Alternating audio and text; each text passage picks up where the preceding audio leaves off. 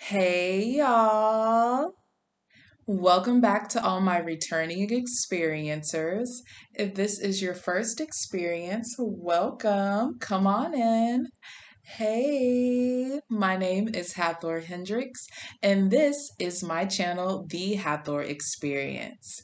This is a lifestyle slash variety channel, so I'm going to be giving you a little bit of this and a little bit of that and everything in between. So if you can pick up what I'm putting down, be sure to like this video, comment down below, holla holla at your girl, let me know that you came through.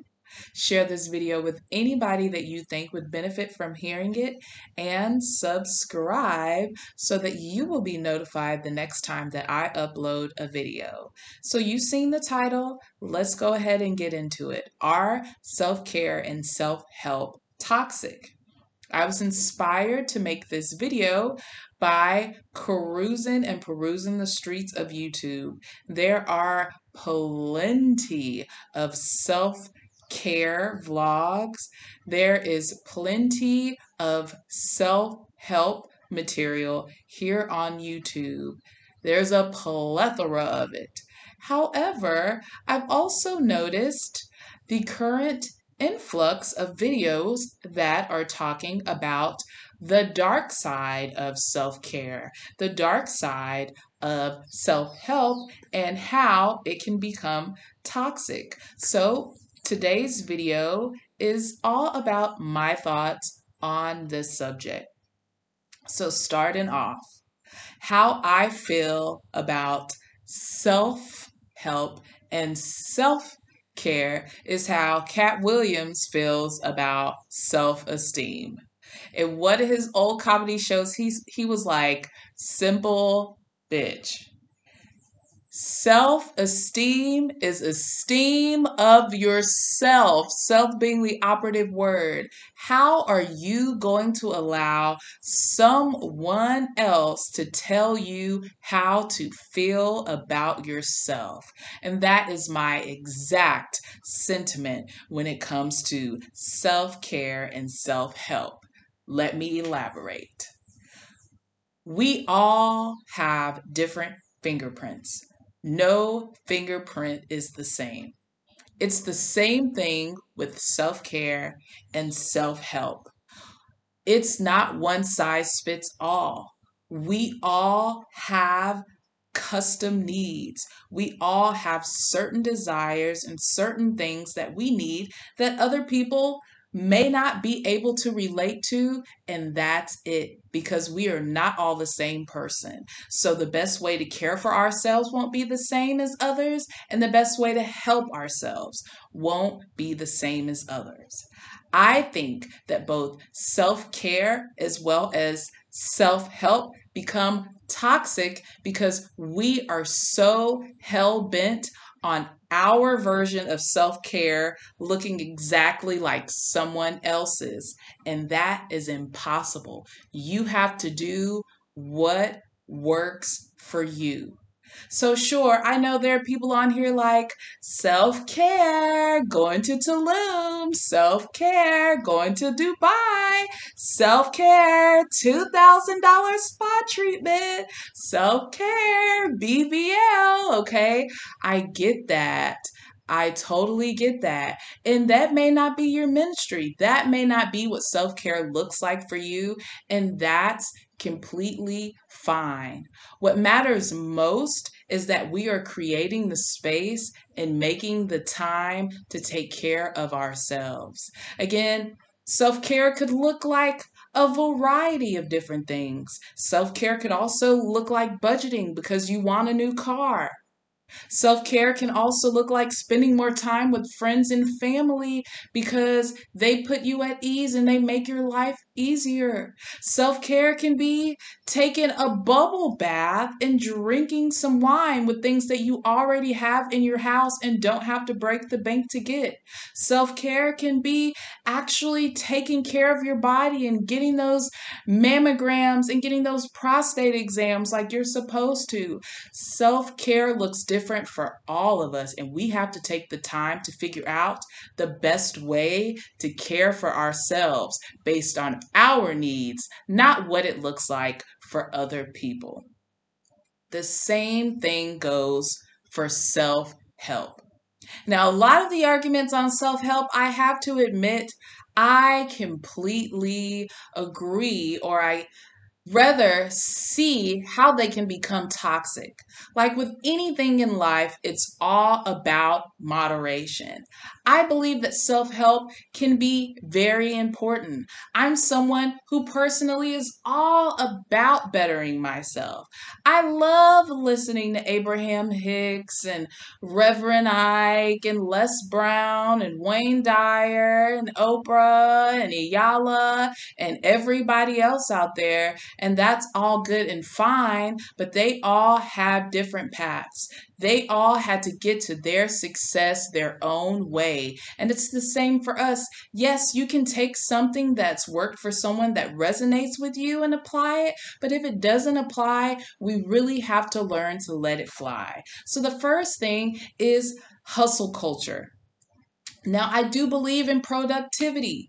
We need movement. We need progression. That is important. However, sayings like sleep is for suckers and work until you die or hustle or die trying, these things are unhealthy because we all know that without proper rest, your body is going to burn out. It's going to set you back. You're going to get sick. It could lead to disease. So at some point, you have to reset. At some point, you have to recalibrate, and self-help helps with that. Again, it's about creating space. Next, let's talk about false positivity. Now, this one I truly love. And being a person who's glass half full, I understand the importance of positivity, but I also understand how suppressing your other emotions can become toxic. If you only think that you have to be positive all the time, then you are denouncing all of your other feelings. You're denouncing your depression. You're denouncing your anger, your irritability, your frustration. And these are all aspects of yourself, very real aspects of yourself that deserve to be acknowledged and looked into. There's an opposite for everything. For light, there's darkness. Good, there's evil. Left, there's right. North, there's south. There is always an opposite. And it's important that we embrace both sides of ourselves, even if it's not what one would consider positive. Honesty is more important than being positive all the time. You have to be real with yourself. Last but not least, constantly striving and going and going. I feel like it's very easy in both the self-care industry and the self-help industry to get caught up in the escapism of it all. What do I mean by that? When it comes to self-care, it's really easy to be like, you know what? I just don't want to deal with anything. I'm just going to care for myself. Oh, this happened. Oh, self-care. Not going to deal with it. Oh, I don't feel like going to the gym. Self-care. I'm just going to eat these tacos. It's all good, girl. So what? Same with self-help. Instead of actually applying and executing the knowledge that you're learning from this self-help, instead, you read a book, you go to a retreat, and you go to another retreat and read another book and another and another. It's like you're always looking for a new guru. You're always looking for a new life coach. You're always looking for somebody to tell you how to help yourself, ways that you've already heard, but you're maybe too afraid to actually execute. So you just get lost in the whole sauce and all the positivity of if you just do this, your life will be perfect, without actually engaging and executing these things, right? So that can become very toxic. And that's why it's important to have discernment, because at the same time, it's important that we create space to care for ourselves, especially if we want to help ourselves and improve our quality of life. Same thing with self-help. So I really and truly believe that these things only become toxic when we measure the success of our self care and our self help to those of others. Now, sure, there's nothing wrong with finding mentors. There's nothing wrong with looking for guidance. But when that becomes a standard that you create for yourself that you can't even reach, it becomes toxic. And we don't want that. So I have 4 ways that you can help liberate yourself from all of this. Let's get into it. The first step is awareness. Knowing really is half the battle. If you know where that quote comes from, put it down in the comments. But knowing really is half the battle. Once you're aware that you haven't been caring for yourself, once you're aware that maybe you need help or guidance in a certain aspect of your life, then we can move forward. Up next is acceptance. Going back to that honesty, we have to be honest with ourselves. We have to be honest with the fact that maybe we put everyone else's needs ahead of our own, and now it's time for us to care for ourselves because we've had a burnout or our body has broken down. It's okay to be honest with ourselves if we realize that we have been sabotaging ourselves, if we feel like we have been procrastinating, if we see that we lack motivation and inspiration. Accept that about yourself so that you can understand, which is the next step. The next step is understanding. Why is a powerful word. Asking yourself, why? Why do I do this and not this? Why this and not that?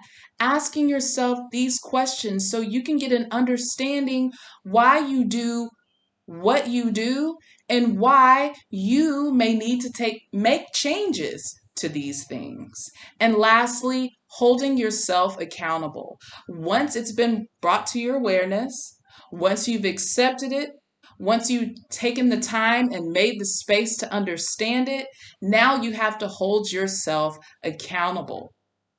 Accountable to being realistic with yourself.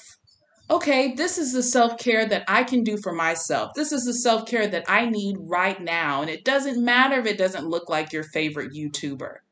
This is the help that I need right now. And it doesn't matter if it's not exactly what Oprah did to get to where she's going. She's a completely different person, living a completely different life. This is about you and what you need to be the best version of yourself. And if not the best, at least decent. Okay? Because we don't even want to get up into that whole perfection thing. Y'all know I'm a recovering perfectionist. So we don't even want to get into that. But hey, who am I? I'm no expert. I'm no guru. I'm just Hathor. And this is my experience. So if you like today's message, go ahead and like this video, comment down below. What are your thoughts on self-care and self-help? Do you think that one of them is toxic? Do you think that both of them are toxic? Do you think that they're the same thing? Because me, I think they're cousins, not siblings. They're related, but not directly. I would love to hear from you.